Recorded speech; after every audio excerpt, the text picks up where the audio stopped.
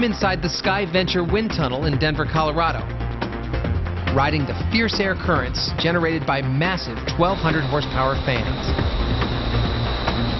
I'm getting a crash course in the aerodynamic principles behind every plane and helicopter. My flight instructor is Rusty Lewis.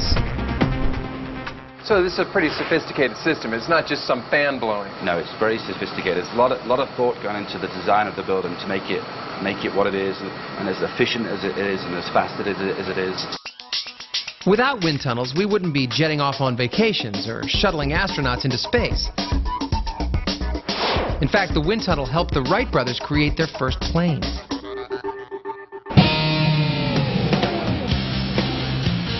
But vertical wind tunnels, or VWTs, open a whole new world of aerodynamics. Skydiving in a bottle. It must take some pretty cool physics to pull off this killer joyride. Okay, so how does this actually work? I know that there's a big giant fan down there, but I don't see it. Actually, the fan is not on the floor. There's 4 fans, and they're actually positioned at the top of the building. Oh, up here? Yeah, so the way it works is, as you can see where the flight chamber is here, the flying portion of it where the glass is, the wind comes through the flight chamber, goes to the top of the building, and then pretty much separates into 2 columns. Okay. And that's where it goes through the fans, so it's pretty much sucking the air up. The key to my flight is a powerful laminar flow, a jet of smooth air to generate maximum lift.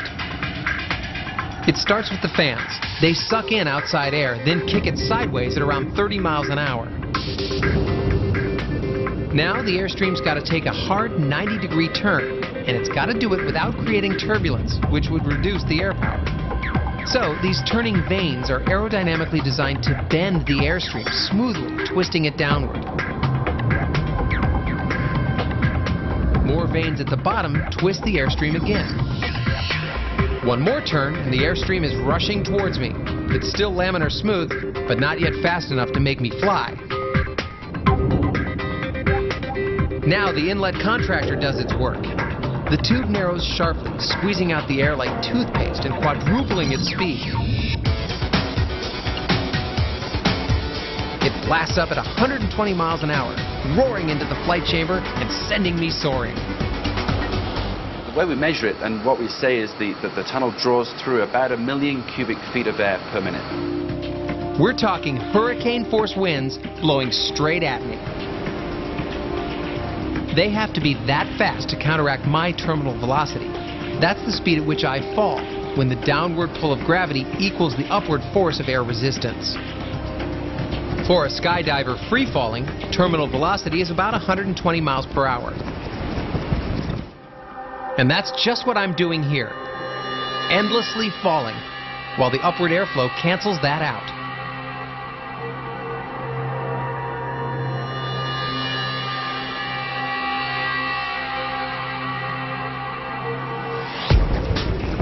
Now, if I want to go higher or lower, they can vary the wind speed by adjusting the fan power.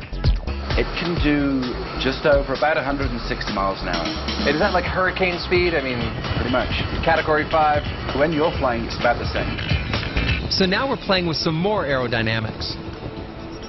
Make yourself broader, you create more drag or air resistance, and you get more lift.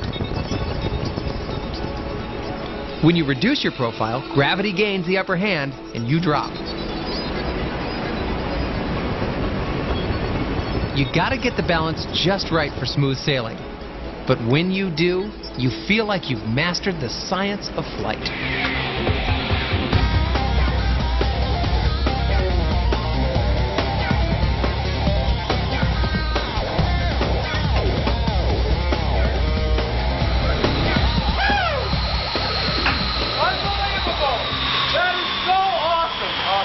Awesome job, Steve. Really good job. Thank you so much for your training. This is like the ultimate rush everyone has to do.